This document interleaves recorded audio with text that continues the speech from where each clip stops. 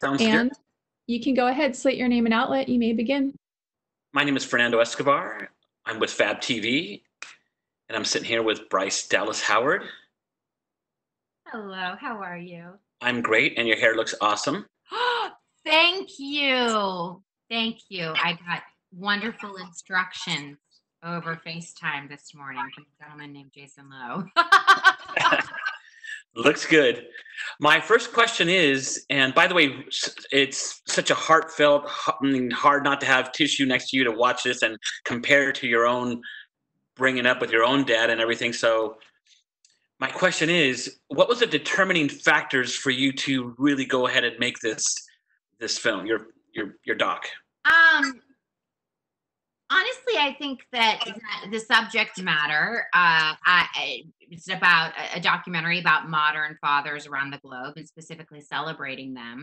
I think the fact that it was happening when a couple of years ago, I made a choice to direct full time for a period of time so that I could kind of like launch that aspect of my career. And so I got directing on Mandalorian, which was incredible.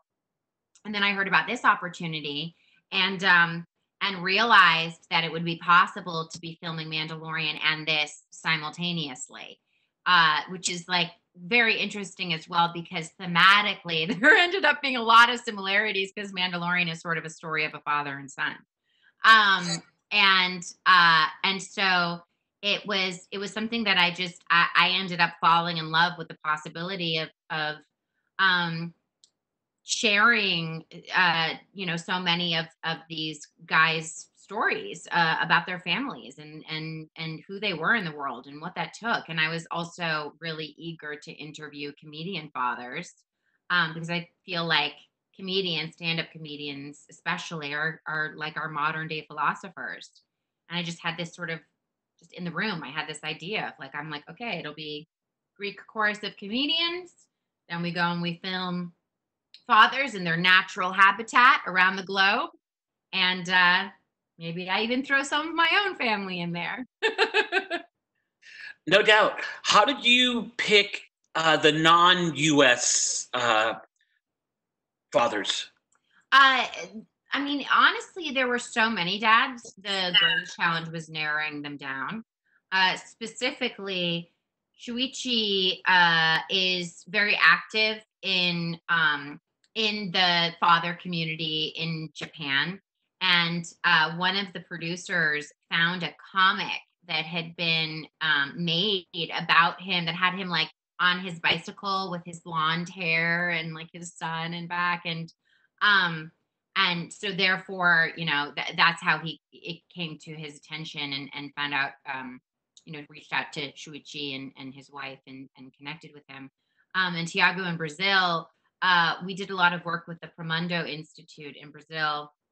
And they really focused on the culture of men, supporting men, getting rid of toxic masculinity, supporting men with, being nonviolent caregivers, all of that. And that's in part how we met Tiago, because he's in Brazil and also very, very active.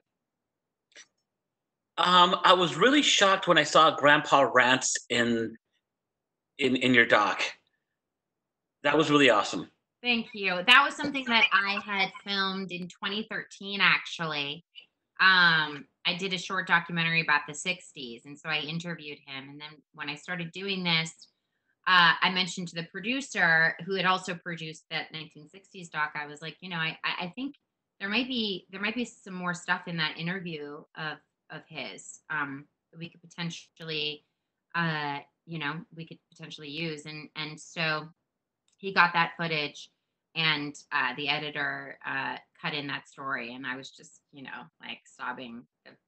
It was hard to watch it. I would sometimes kind of skip over that part a little bit. And then it was really when the movie was done that I was like, okay, let's figure out what this Howard family storyline is all about.